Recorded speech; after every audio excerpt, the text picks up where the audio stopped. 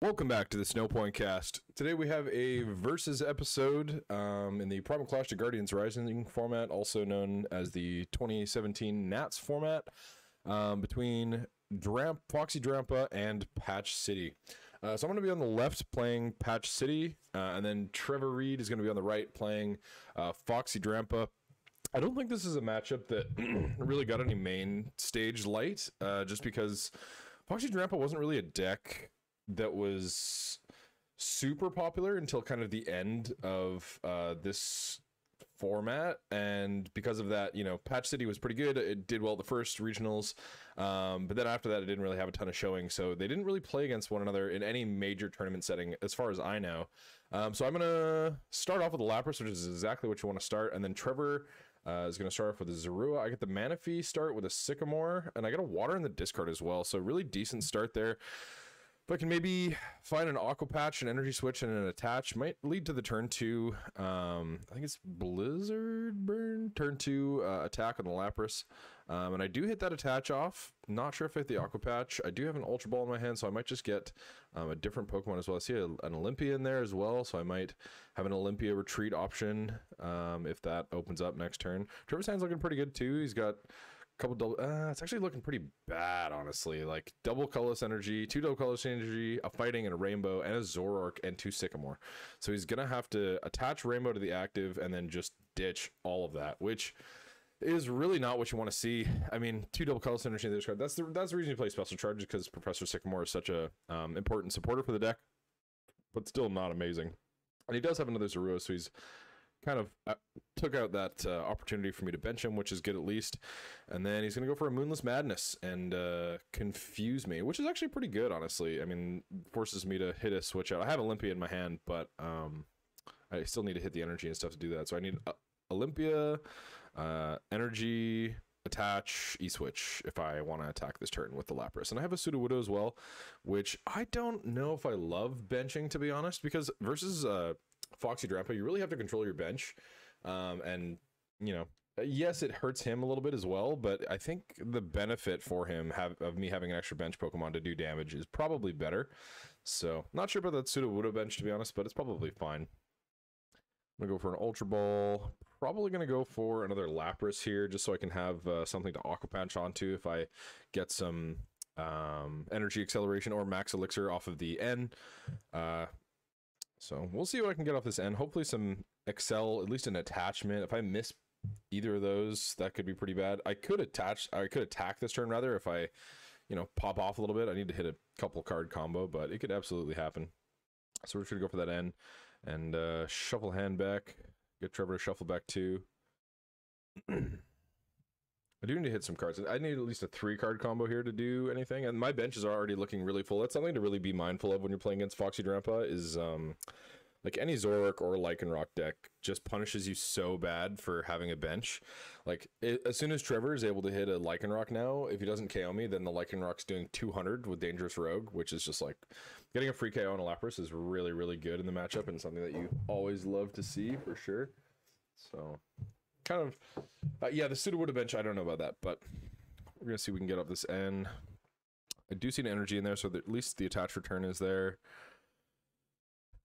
I'm gonna go for the retreat with the Manaphy and probably just attach collect if I don't have much. Aqua Tube providing a lot of mobility for the deck, just keeps you doing whatever you want. I'm just gonna go for a collect. I didn't really have much off that end. At least I hit the attach to hit the collect. I mean, that's kind of the nice part about Lapras, is if you don't really have anything going on, you can at least collect for 3, which is really good. So Trevor's gonna evolve into Zoroark here, bench of Rockruff and another Zorua, so actually a really fine hand off of this end. And then he's probably gonna go for another research. Yeah, just gonna VS Seeker for a research and ditch the Oricorio, which is a pretty dead card in this matchup. And so his board's looking a little more set up now. Hit that Rockruff, that's all he really wanted. Maybe a Drampa here would be really clutch, because then he can go hit for 20. Or no, he's just gonna attach and attack. That makes a lot more sense. Yeah, floating to Drampa would have been maybe okay too, but this is super, super fine as well. Getting the first swing off here, especially when I have such a sizable bench for 130, is really going to be an okay turn for Trevor. So he's going to Ultra Ball, discard a Brigady and a Floatstone. Probably going to find another Zoroark just to be able to stand in An attack if he would like to next turn, depending on what he has in his hand. Maybe a Drampa. Yeah, Zorik. That makes sense. Yeah, especially when I have such a full bench, you may as well attack with your one prize attackers. If I am not able to KO this Zorik this turn, then I might be in a bit of trouble just because Trevor's going to get so much value off of this single prize. Or even if I do return KO it, he's going to be taking 2 prizes with it next turn. So, like, if I don't kill it this turn, then he's just going to be getting so much value off of it, which might be problematic. And I do hit a max elixir there, so that's really clutch, actually. I'm able to get a max elixir. Now I just need the attach off, and then I can retreat and then Rough Seas heal off this Lapras, which is actually really nice. That's kind of one of the nice things about playing Rough Seas in this deck is you can take a hit, pivot, and then swing with another Lapras, which is kind of nice. And then I do have that Choice Band as well.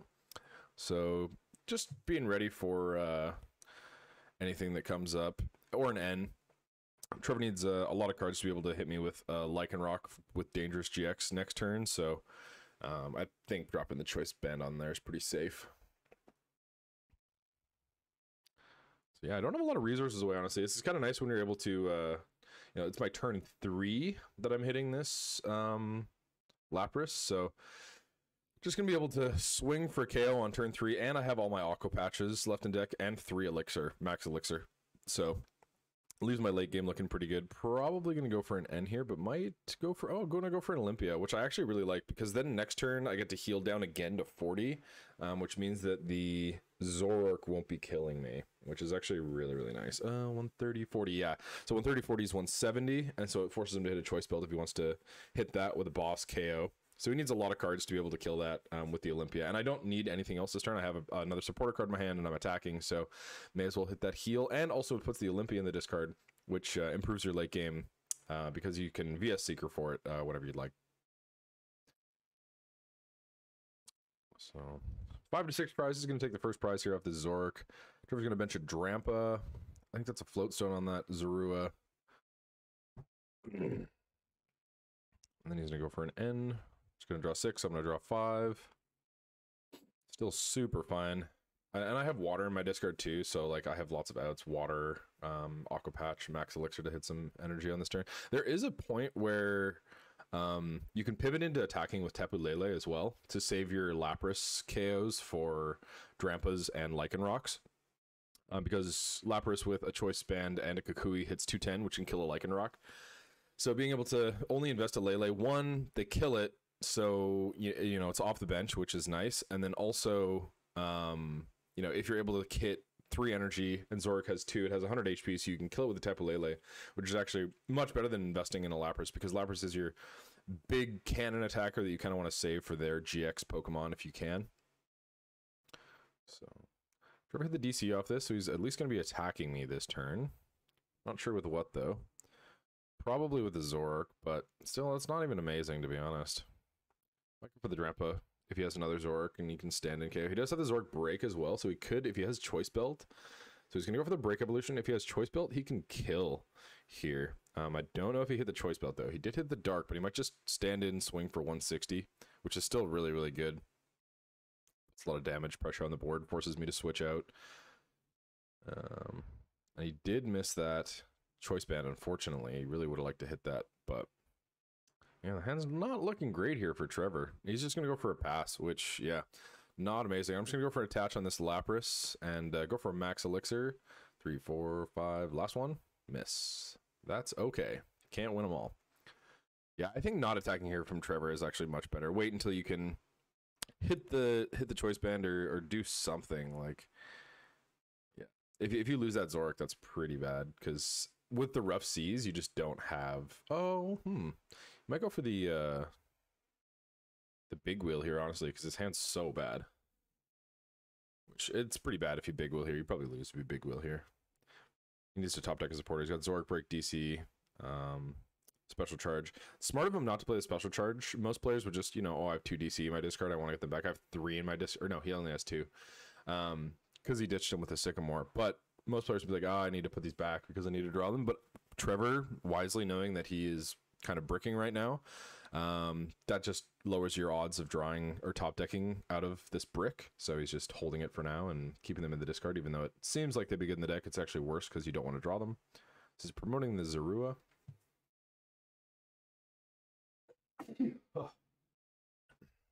Got the DC.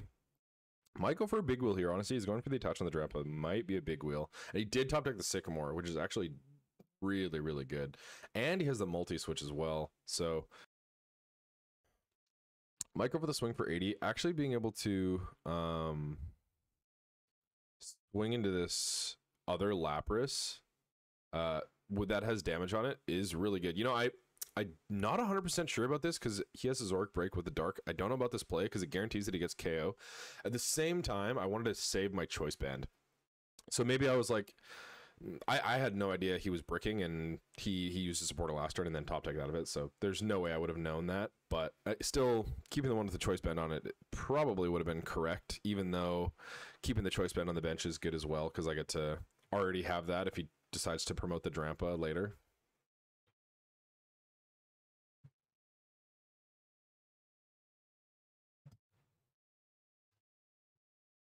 So, yeah. He's in a pretty fine position after the Sycamore, honestly. It doesn't really have anything else that he really needs. He's going to be able to kill me here and take 2 prizes, get back in the game. I did take 2 prizes already, so if he's not able to keep up the pace, then that's going to be a little bit too much. Lapras is one of those decks that if you're not able to keep up with the pace, it can just steamroll you, especially with Rough Seas Manaphy. If I get another Lapras into late game, then I'm just like rotating around and healing 90 damage before Lapras becomes active again. So that's just like way too much to give your opponent. So good of him to be able to keep the pressure on and take some prizes here. So he's going to go for an Ultra Ball for a Lycanroc GX, I believe. Yeah, I think that's Lycanroc. He must have a Rockruff in his hand. Or maybe he's just thinning. He could just be thinning as well. Yeah, no, he has a Lycanroc in his hand. So he's kind of just saying, you know, have the N, or I'm going to have Lycanroc next turn, which don't super know about that play either, just because holding it is fine. And you have to discard the Tapu Lele, which, if I do N, makes your game a little bit less consistent there. I guess he has another one, but he's got double Lycanroc. Interesting. So I'm going to go for an attach on this Lele. When just knowing that there might be a turn that I have to use Tapu Lele this game later. Like I said, it's a pretty good attacker, so knowing that you have an out to it is pretty good. And yeah, gonna shame some cards and then max elixir into another whiff, I believe. Or that was the one on the Lele. I wasn't 100% paying attention, to be honest. Guess we'll see if I attach here. Then we're gonna go choice band on the Tapu Lele. Kind of setting up for a KO later. You don't have double colorless energy in this deck, but you do have energy switch, so you can get some kind of big surprise KOs. Some of the numbers that matter are 4 energy. If you have 4 energy and they have 3, then you're doing 140 plus a choice band is 170, which kills a Lele, or put a Kukui on there as well, and then that hits 190, which can kill a Drampa, which is kind of nice. So he's gonna go Rainbow on the Rockruff. I don't think he has the multi-switch. I think he ditched the multi-switch with the Sycamore, so that would have been really nice to hit, honestly. He's gonna discard Lysander and a Lycanroc GX. Get rid of some of his drag up bench options for another Rockruff. I really like this. I think that plays super fine. Just being able to have some more access into the late game.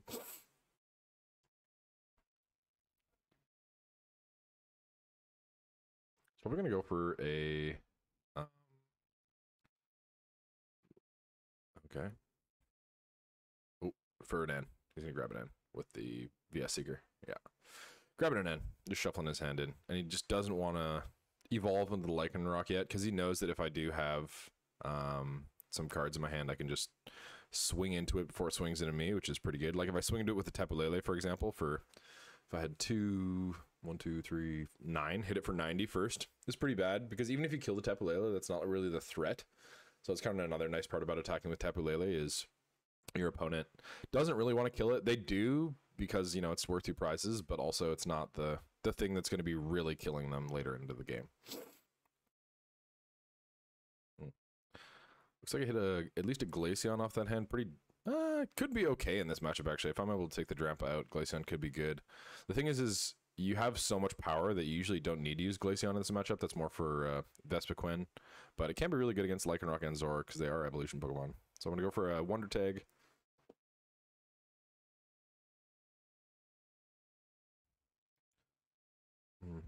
Yeah, just going to go for a research, just draw some more cards. I kind of just need to set up some more. I don't love having such a full bench here. I guess it's kind of, you reach a point where you're like, well, there's no return. I already have 4. 4 is kind of the point of no return. If you've benched 4 Pokemon, you may as well go in for 5 because, you know, you're going to be getting KO'd no matter what with a Dangerous Rogue, and likely so with a Zoroark as well. Especially in this position, you know, I don't mind benching the 5th because I'm going to be killing the Zorua, so I'm not in any real big threat of being Zoroark next turn. That could be really bad if you had another Zorua.